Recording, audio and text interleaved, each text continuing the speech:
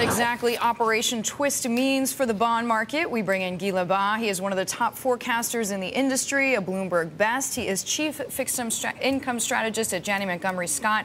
He is joining us from Philadelphia this morning. Guy, thanks for being on the Inside Track. What do you think is going on in the bond market? We've talked about this. We talked about the expectations quite a bit. But you say it's becoming less sensitive now to news flow?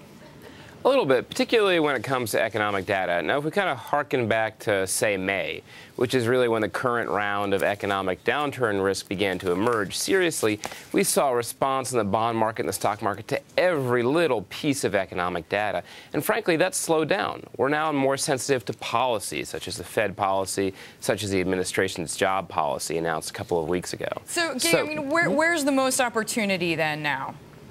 Well, we actually like opportunity outside of the Treasury markets, and we're not the only ones saying this, but at the same time, we continue to see credit spreads and corporate bonds widen, despite the fact that fundamentals are much stronger than they were several years ago, as Mr. Immelt mentioned a couple of minutes ago. Guy, I want to talk about those corporate bond spreads a little bit more. We put together a chart of some investment-grade corporate bond spreads to show everybody just how rapidly they've backed up in the last few weeks, going back to sort of the July timeframe. Is this... if you see this as attractive, I'm taking from that there's an element of irrationality in the speed at which these spreads have backed up from your standpoint. Well, the spreads have certainly backed up very aggressively, but I think if you were able to strip out the financial sector, the Bank of America names, the other big national banks from that group, you'll see that spreads have widened at a much, much slower pace. And frankly, industrials that have improved their balance sheet over the past couple of years, that have decent income prospects going forward, that have strong liquidity, there's no fundamental reason why spreads have widened. It is more of a market technical thing for those non-financial names, at least. So basically, munis and high yield are your best picks. Yes, absolutely. And the muni market, one of the reasons we like it is it tends to be a little bit slow to adjust. Long-term interest rates have fallen very rapidly in the last few weeks. Munis have lagged somewhat, and that gives them a little bit of additional relative value there.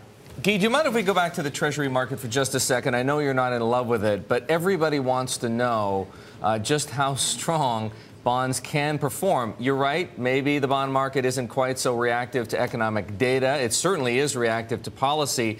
In the wake of Operation Twist, in your opinion, did the 10-year yield put in a bottom at 167 and the 30-year 274? Will we see them hit those levels again? Well, one thing we've been saying over the past couple of years is that there's nothing more dangerous than a commonly held perception. And 12 months ago, the commonly held perception was the idea that for some reason rates couldn't go any lower.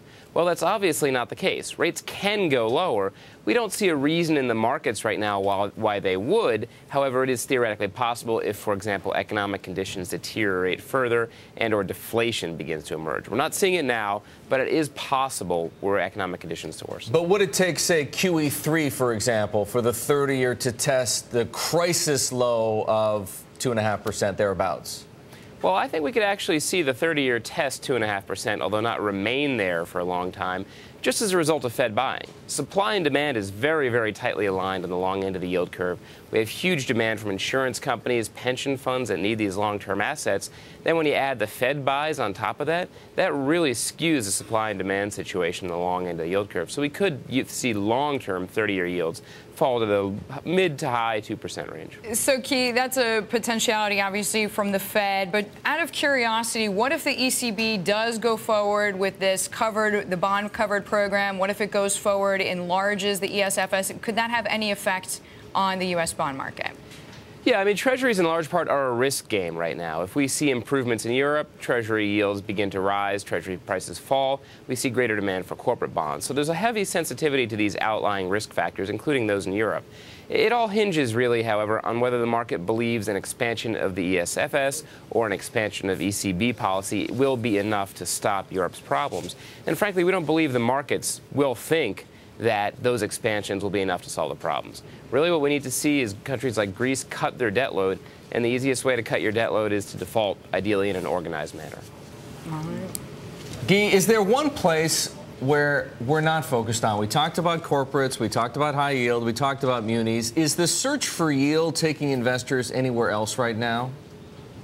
Well, I think what we have seen is a number of bond investors have actually shifted to the dividend-paying stock side of the equation. And with the decline in equity markets over the course of the last several months or so, some of the yields on sort of blue-chip dividend-paying stocks have become comparable to bonds issued, or better than bonds issued by the same companies. So we've seen a little bit of a migration actually out of the high-quality fixed income area, particularly corporates, into the high-quality dividend-paying stocks area. And that is one opportunity for income, certainly. Guy, always good to see you. Thanks so much for joining us. Guy LeBas, he's the Chief Fixed Income Strategist at Janney Montgomery Scott.